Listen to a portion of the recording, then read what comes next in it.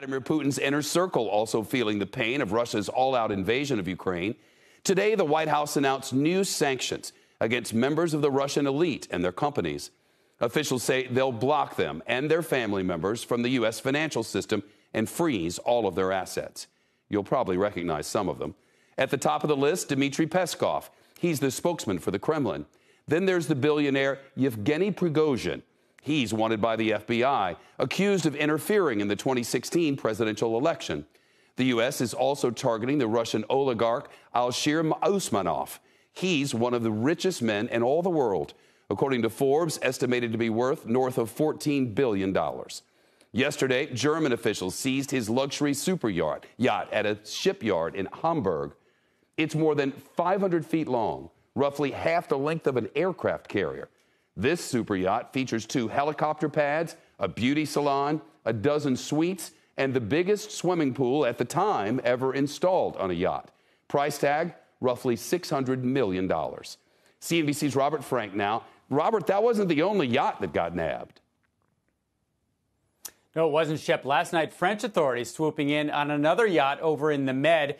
French authorities seizing a 280-foot yacht named Amore Vero, or True Love, from a shipyard near Marseille. It is owned by Rosneft CEO and billionaire Igor Sechin.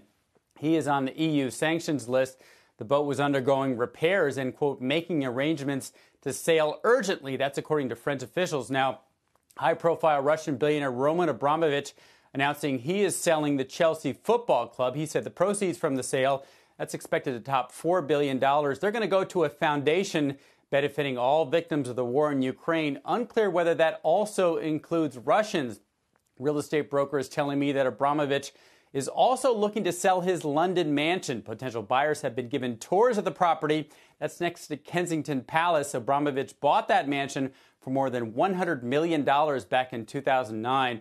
The White House list spares the richest Russians, including Abramovich and Vladimir Putin. Tying Russian oligarchs directly to Putin and directly to assets is proving very difficult because they're all masters of using shell companies and relatives to hide their true ownership. Former Treasury Secretary Steven Mnuchin saying today that the White House should hit them harder. I would immediately cease any payments in the energy markets. The fact that money is still going to Russia through that is something I would stop immediately, and I would sanction more people that are around Putin. And a UK minister calling for oligarch properties in the UK to be seized and used to house Ukrainians fleeing the war. Meanwhile, at a Spanish boatyard, a Ukrainian boat mechanic tried to sink a yacht that's owned by a Russian arms dealer. He told the Spanish court, quote, "I don't regret anything I've done, and I would do it again."